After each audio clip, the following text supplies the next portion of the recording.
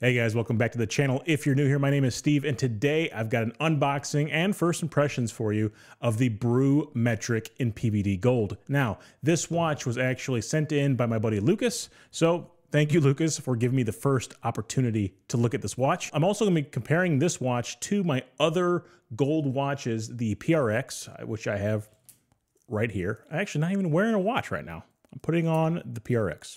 That's what I'm going to do. It's here. I don't know why I wasn't wearing a watch. I'm going to be comparing it to the PRX and the Seiko SNKK52. SNKK52. I think that's the reference on that watch. I'm going to be doing a side-by-side comparison of all of them. But before we get started, please like and subscribe down below. Hit the bell icon. It really does mean a lot. And if you want to follow me on Instagram and Twitter, please, everything is down below. Now, let's go ahead, flip that camera, and we'll get started with the unboxing.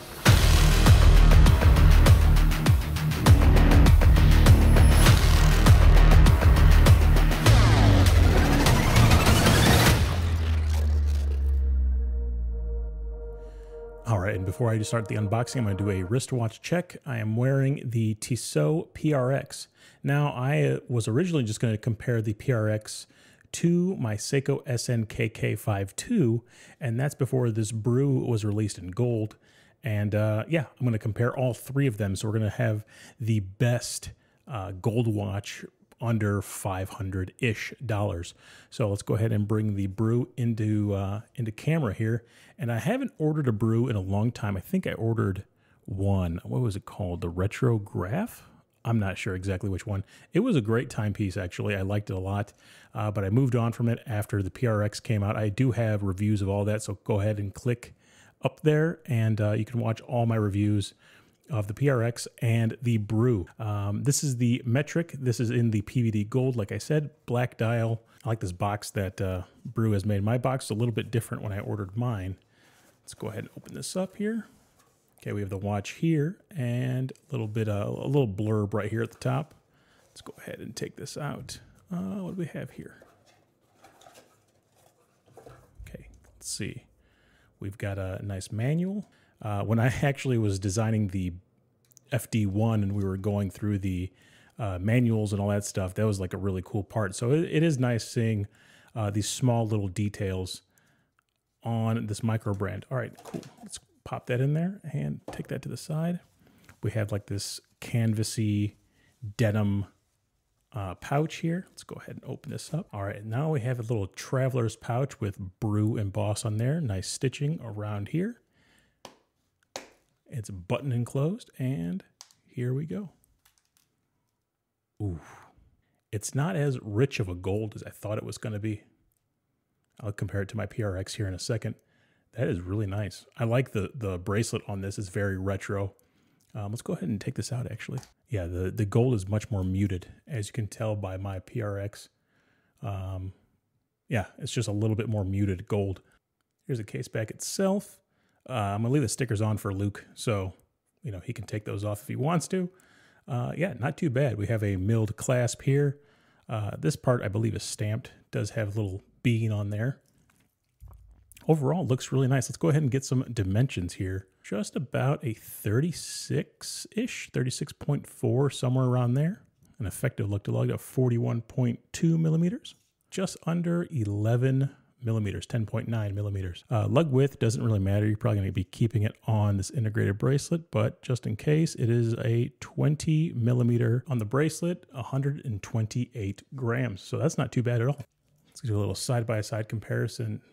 See, I like the black dial with the gold. I think that looks really nice. Really nice.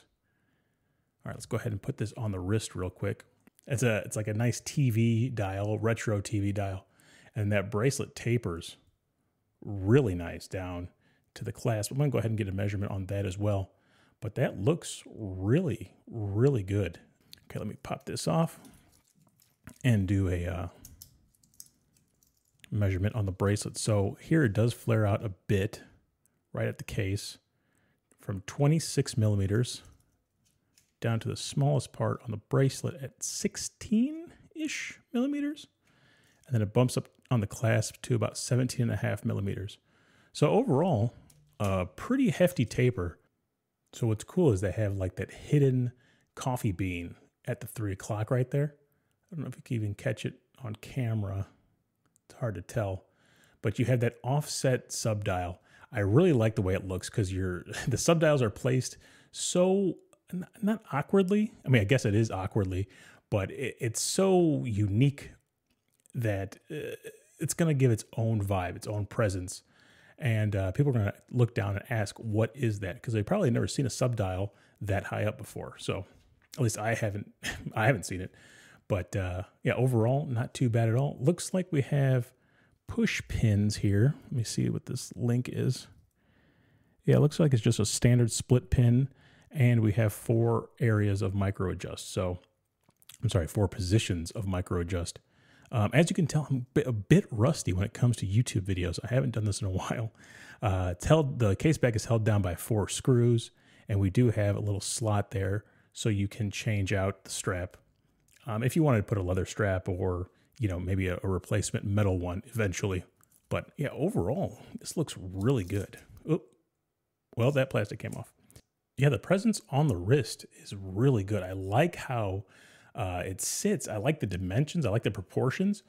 It looks really good. And I'm really a big fan of the black dial on the gold case and gold band. I think that's really sharp. That colorway is definitely coming back. So let me go ahead and stop it and restart. Man, it restarts so nice, just so snappy. Absolutely love it. This is really nice. I might have to buy this off of Luke. I don't believe there's any AR coating on the glass. Doesn't seem that way.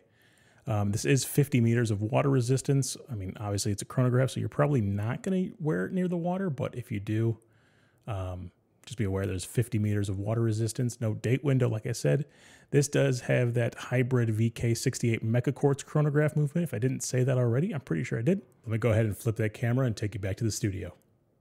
So there it is, the Brew Metric in PVD Gold. Man, this thing, it surprised me. It really did. Now, I've always been a fan of Brew watches. I like their design of their watches. And just having a Mecha Quartz chronograph, something that's affordable and also has that snappiness in restarting that chronograph hand, really, I mean, it fills a lot of needs and wants in that category.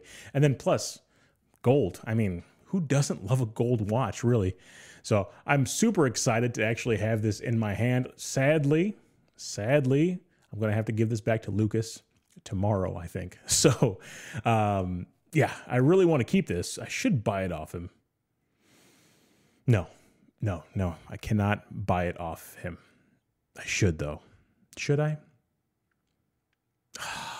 So let's go ahead and get started of what I like about the Brew. First of all, $475, less than $500 for a fully PVD watch, which my PRX was about $450, I believe, at the time of purchase. I'm not sure if it's gone down at all since then, but $450 when it was first released. The gold isn't as vivid as the PRX, so it's up to you on whether or not you like that style of gold or the PRX style of gold. But having that black dial with the gilt indices just really pops. I just like the way that looks. I was actually looking at Submariners, fully gold Submariners with the black dial. And yeah, it's just something about the black and gold really, really looks just fabulous on the wrist. My next pro is actually how well this fits on my 7.5-inch wrist. On paper, I thought this was going to be much smaller. And then I put it on and I was like, wow, this actually fills my wrist up very nice. And I think it has something to do with that square case. The dimensions are, it doesn't really translate from a circular watch to a square watch. And then with that taper of that bracelet, it tapers down very nicely, very elegant looking. Yeah, I love what they did with the dimensions here. I think it fits definitely fits my wrist perfectly, but I think it probably fits well on a lot of different wrists. Now, I'm a sucker for branding, so when I saw the amount of branding on this watch, I absolutely loved it. Not only do you have the Brew logo on the crown, you have the Brew logo on the clasp, you actually have the coffee bean on the dial at 3 o'clock. It's recessed into the dial, so it's all black. You could barely see it in most situations, but just knowing that it's there just really brings the dial all together. Even with those offset subdials, the subdials itself, at first I was kind of put off by it, but now just looking at it, I don't know. It's just something about it, something unique that you don't really see that often is that offset subdial. They did a really good job with this design, so I'm really blown away about everything that you get for $450. And as far as the movement goes, it's tried and tested. It's a Seiko movement. You know, you're getting a quality movement, a quality build construction, and if you're into the Brew aesthetic, you're going to like the design. So for $475, I think they're pretty much giving you the maximum amount of watch you can get for that price point. Now it's time for my cons, and I really don't know what to say. There is really not that many cons when it comes to this watch. For $475, I would expect some corners to be cut, but here, I mean, for the most part, everything fits just nice. You know, nothing too crazy about it. If I'm gonna nitpick, which I can, the clasp is just standard. You know, there's nothing to it. Slightly rattly, but overall, the construction of this is very nice. You have the split pins, but at that price point, it makes sense. You shouldn't expect screwed links and all these other things for a price point this low. So one thing I did forget to mention when I was recording was that there is no loom on the Metric. I don't know why I didn't even think about it, but there is no loom on the Metric. So if that's something that you're looking for, steer clear of this watch because there is no loom. I am going to put in a loom shot or lack thereof. But anyways, I just want to make mention, there is no loom on the Metric.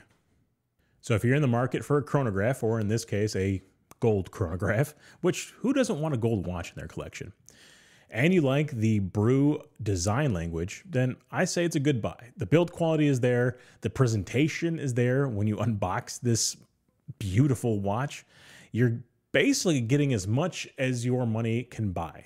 So please let me know in the comment section below, what do you think of the Brew Metric or Brew watches in general? And please don't forget to subscribe and hit that like button if you want to watch more of my content. I have also reviewed the Brew Retromatic, and so go ahead. I'm going to put that up here or here.